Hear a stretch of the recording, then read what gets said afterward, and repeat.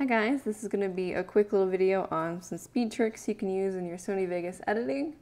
The first thing I'm going to show you is how to import your files faster. Instead of going to File, Import, Media, you can actually just open the folder wherever your file is, and you can just drag and drop those in there. And Sony Vegas is pretty good at importing different files. You can even import photos and videos of different formats into Sony Vegas easily, so keep that in mind.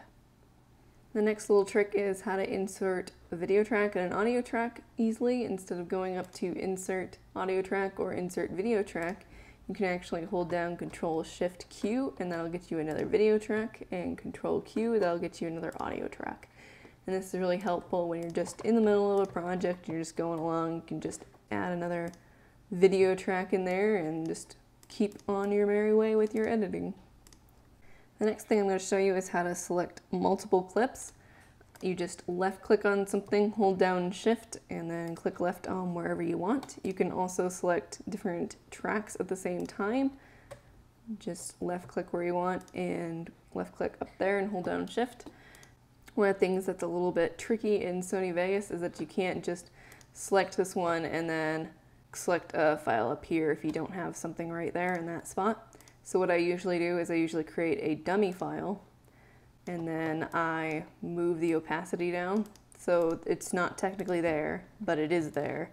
And I usually just place that at the beginning and the end of where I want to select, and then I can just left click there and left click there, and I can select all those over there. You can left click there, hold down Shift and left click there. And if I want to do select it here, just left click there, and it selects all those things. So that's pretty handy when you're just have multiple tracks and you want to select certain pieces. The next trick is an easy one. On any clip, if you just hit S, that splits your clip in half, and then you can just delete that. That's good for matching things up on the beat or just easily cutting in half instead of just dragging and dropping the ends. You can also hit the M key and that creates a marker. This is also helpful if you're like dividing up a video into pieces, or again, if you're working on creating a beat or something from an audio file, you can just create little markers and then you can easily match different things up. The next trick I'm going to show you is how to add transitions. Normally when I edit, I go up to the left-hand corner and drag down a fade, and then I will apply the transition that I want to on top of that. But you can actually just drag and drop the transition you want and just put it up in the corner and it will create it. Now it does create a specific length, so you can see that's 1 second is what the length of it's creating, so you can just drag out the transition if you want it longer or shorter, or you can do it the other way. You can just pull down a fade and then add a transition down there. So either or. If you're creating transitions and you want to keep them uniform, you can just select the files that you want to add the transition onto and then pull down the left, and then again you can just drag and drop your transitions, and you can also of course do it the other way if you prefer, and it'll put your transitions there. The next tip is to use presets.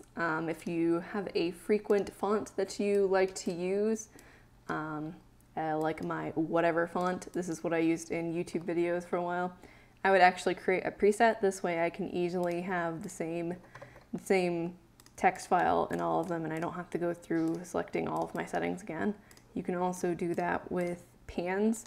So if you have an image file here and you just create a slight pan and you're like, I want to add that to everything. So you can just left click and drag and you can copy.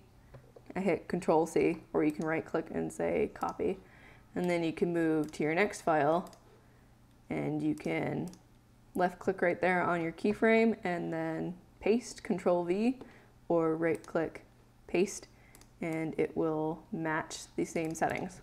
So that's pretty handy if you have multiple files and you want to do the same thing to it.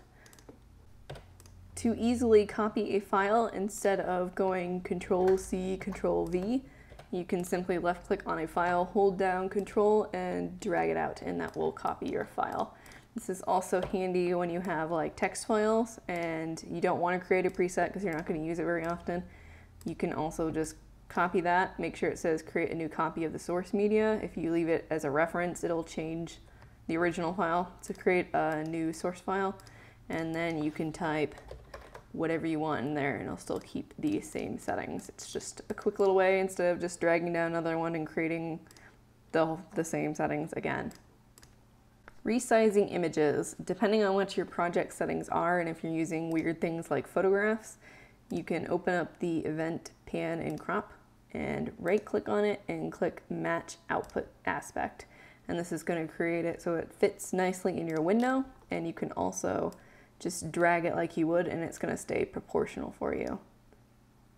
The final tip is if you're creating video effects that are on some of your clips but not on all of them, instead of copying the same effect like black and white onto a certain portion of your clips, you can actually apply that video effect to the video track. And this is going to change all of the images that are at the bottom, and it's not going to touch any of the ones that are on a different layer. So that's just a handy way if you want to affect certain things, like maybe you're having flashbacks or something and everything's black and white on flashbacks. You can just put it down here, or if you have like daylight scenes and it's all color corrected, just keep in mind that you can add video effects to the track and then just separate the tracks instead of applying it on video effects and then you have to remove them or add them piece by piece. So that is all of my tips for Sony Vegas. If you have any questions or comments, leave me a comment below, and I hope you guys enjoyed this and found it useful. I will see you guys all again in the next video. Bye!